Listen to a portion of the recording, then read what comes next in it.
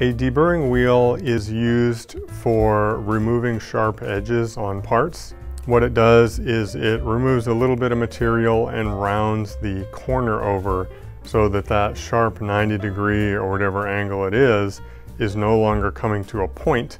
It's rounded off so that you could rub your hand along it and it won't cut you primarily. Is good for transporting the parts and preventing them from damaging other things. Today I'm going to show you how to use the deburring wheel, the different features and shapes that you can get into with it, and a couple of things like showing how to hold it properly for the best leverage and safety.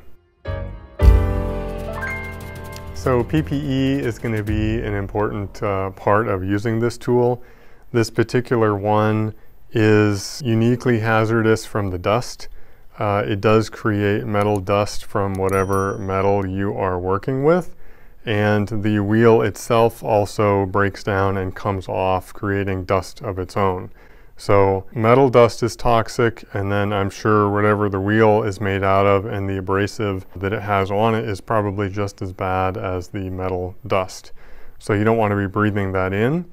And you also want to keep this machine away from any other precision equipment. You don't want that dust traveling and settling on other things that it should not be.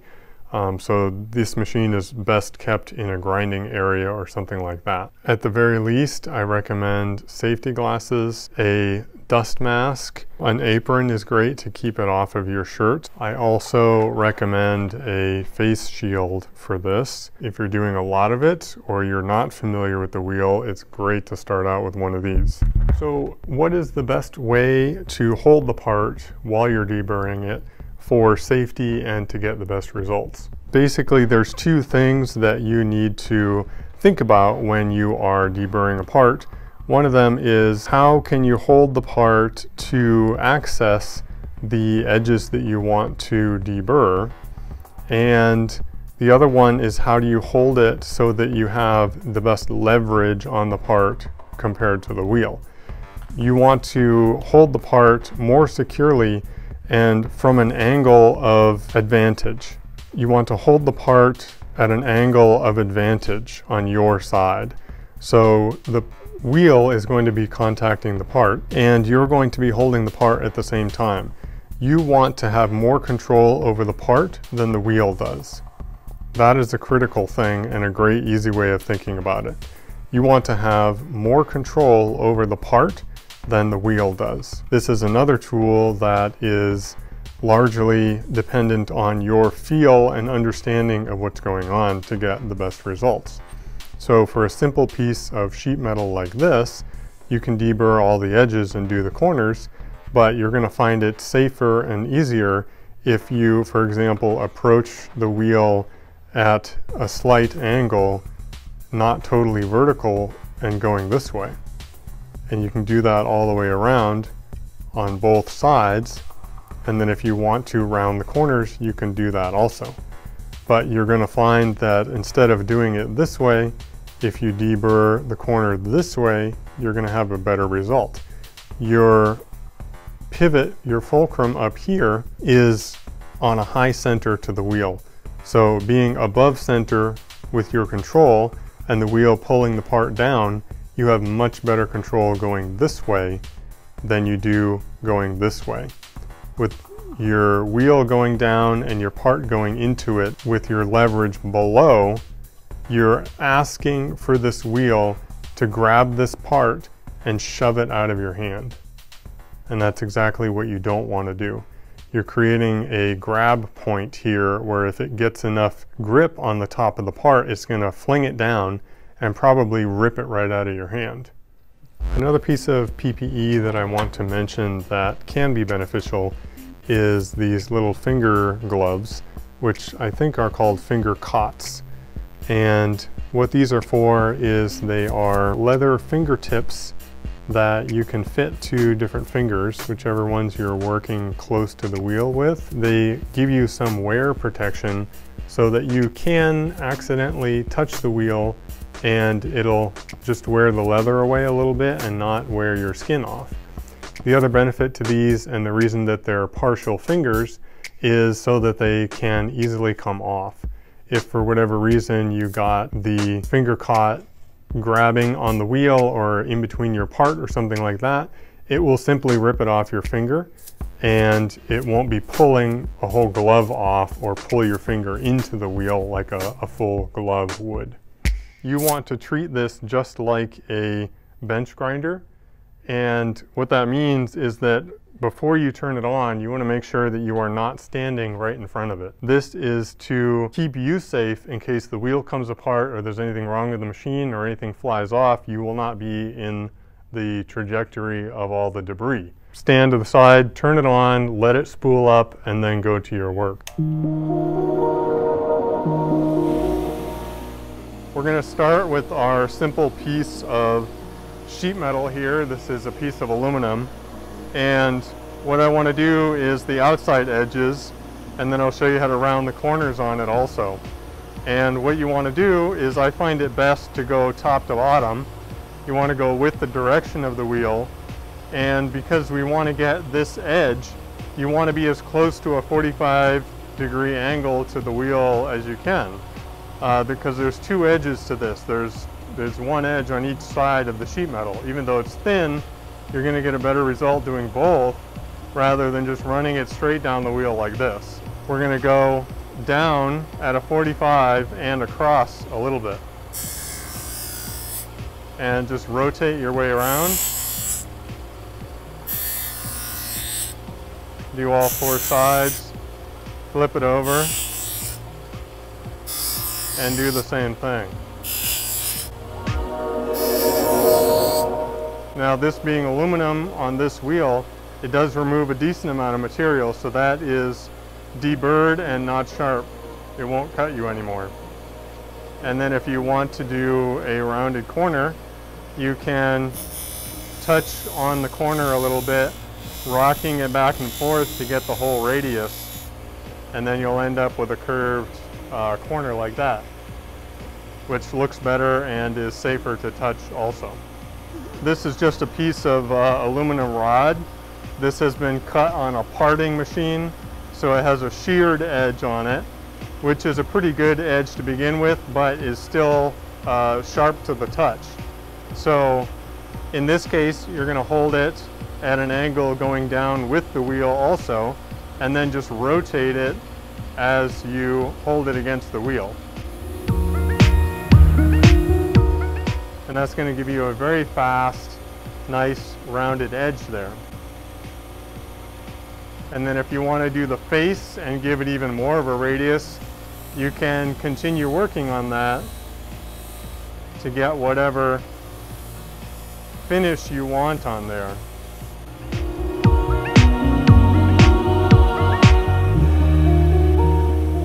And that same principle goes for any diameter round rod. It's just a quick and easy way to take the corners off it after you turn it on the lathe or sheared it off or whatever it is. Very fast and easy.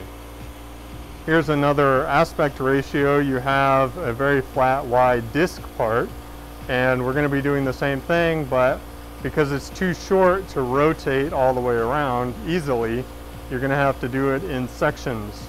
So what I'll do is I'll give it that same angle that I did with the sheet metal, and also contact the wheel at that 45-degree angle to even out the radius it's putting on that edge, and I'll just index it around a couple times to get the finish all the way around. It does require repositioning your fingers, which is where we start to get a little bit more dangerous, but once you get used to it and where to restart the finishing, then you get the same result. Here's an example of an aluminum channel part. So this is just as it came off of the milling machine. We've milled the edge flat and cut an angle on this side. As you can see, there's burrs and sharp material hanging off everywhere.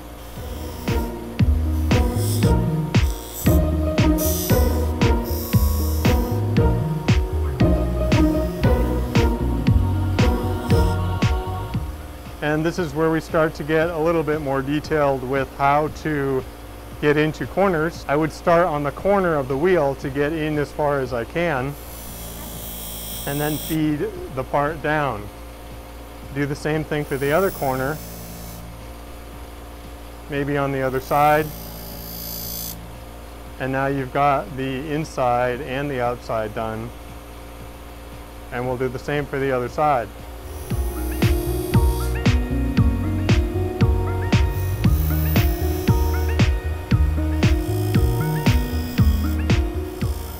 You kind of have to pick and choose what direction you want to hold it based on what options you have.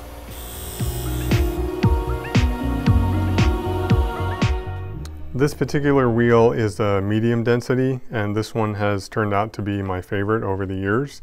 There is a harder density and a softer density available in this particular line. The softer ones are a little bit better for getting into curved shapes and surfaces that are uneven, but they do wear out more quickly. And the firmer wheels are better for harder materials or things that you need to press harder onto to get your edge correct. And they wear slowly, but they're not quite as good at conforming into different shapes and edges. This wheel is also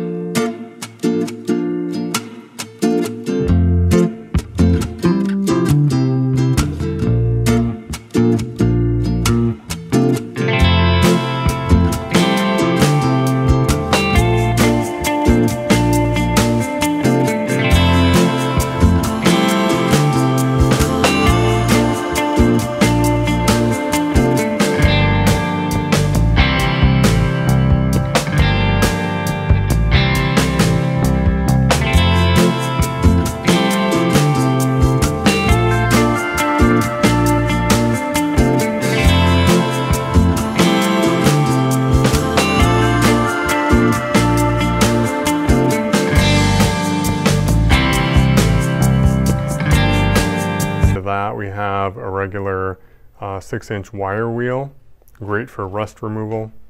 On the next one here, we jump over to a standard bench grinder setup. We have a fine finish grinding wheel for high-speed steel. On the other side, we have the matching rough grinding wheel for high-speed steel. And then going around, we move to a buffing wheel. So we have two different buffs set up on here. This is a soft finishing one, very flexible. And over here we have a little bit firmer one that has been sewn, so it's more rigid. And then we move into a grinding wheel setup. This is what we use for touching up, changing shapes of carbide inserts, and some of them for resharpening. And then we have a front cutter on this one as a standard flat face 1/4 inch width. This is a piece of mild steel, and it just came off the saw, so you can see that it's got all kinds of burrs and junk attached to it. Rolling it just like we did the other material, and it gives us a nice deburred, clean, safe edge. Now we can get inside a little bit, and you're trying to hook the material on the bottom edge and not the top.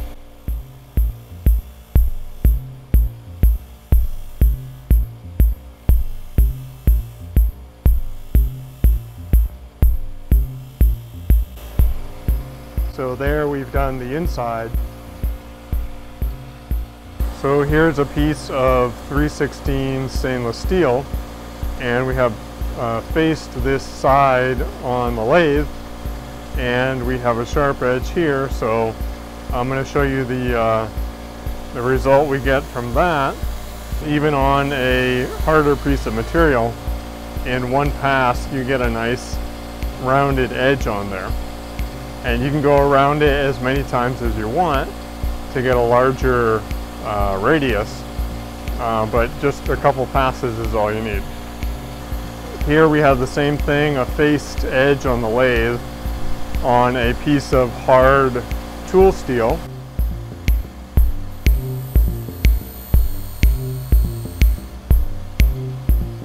quick edge on that. This is cast iron that has a milled edge around the diameter.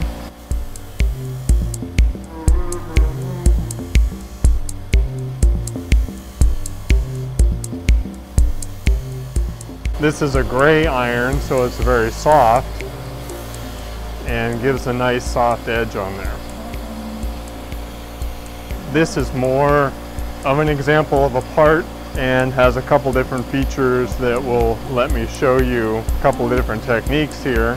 We can go around the outside the same way that we did with the sheet metal and just give a quick deburred edge there really fast. And then we have a couple internal features here. What I would do is I would start at the bottom of the radius there with the corner edge of the wheel and just tilt it a little bit and work my way up that edge. And that gets you on the inside of that sharp slot there. And we'll do it on both sides to get the whole thing. And then we have this little square slot here. We can use the corner of the wheel and just curve it around there, and we're done with that. And then we can use the same concept for the slot on the other side.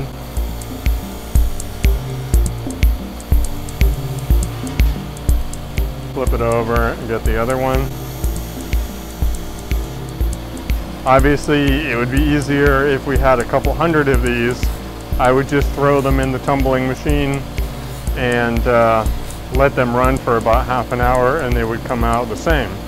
But if you only have one or a couple, this is quick and easy and a good way to get it done.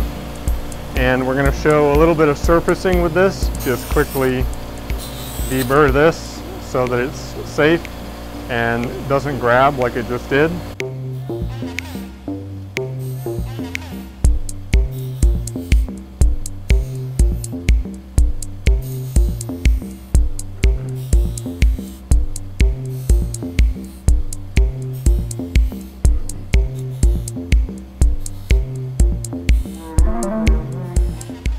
So now we have a safe part, and this one I chose because it's rusty. We'll do a quick surface buffing on this and see if we can't get that off pretty easily. It's similar to the belt grinder in a way, but this is removing much less material and is a little bit more flexible. It does get warm as you go, so be aware of that. But you can very quickly take the rust off some material and make it look like new. Now, just for fun here, and I know because it's going to make a few people cringe, but I'm going to take an old end mill here. This is a high-speed steel tool, and I'm just going to see what it's going to look like if we take the cutting edge off of that. So with something like this, you want to be very careful and do it safely, because this is specifically designed for cutting and you don't want to turn it into something that cuts your hands while you're doing this.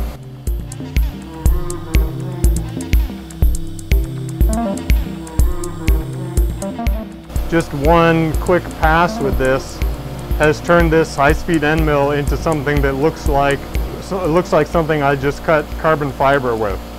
That edge is completely destroyed. This tool would not cut anything at this point. We'll throw it in the bucket. And just for fun, we have a small carbide end mill here also. This one has been recycled and ground a couple times, and I'm just curious to see what we'll get with this wheel on carbide.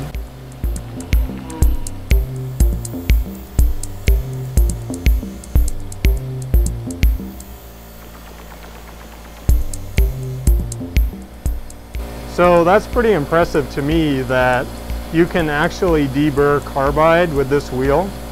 It takes a little bit longer, of course, but I just put a radius on all the tips of those flutes with a few seconds on the wheel.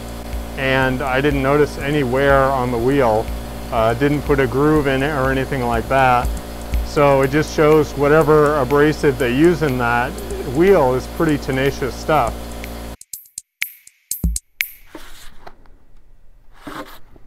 So you can retrue the wheel after you've been cutting a bunch of parts on it, and especially if you do the corner rounding, you're going to get a lot of grooves in here.